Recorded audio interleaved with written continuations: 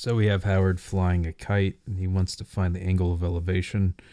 The string of the kite is 32 meters, and the kite is level with the top of a building that he knows is 28 meters high to the nearest tenth of a degree.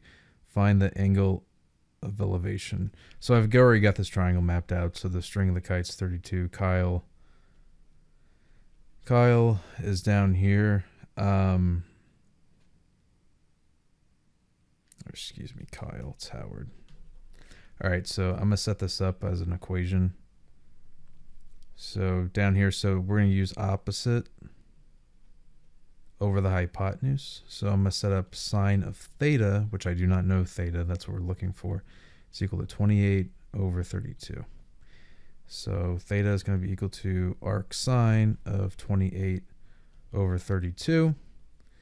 And theta is gonna be equal to approximately 61.04 degrees, or rounded to the nearest tenth, it's just 61 degrees, or 61.0 degrees. And that's it. All right, I hope this helped you out. Thanks for watching. You have a great day.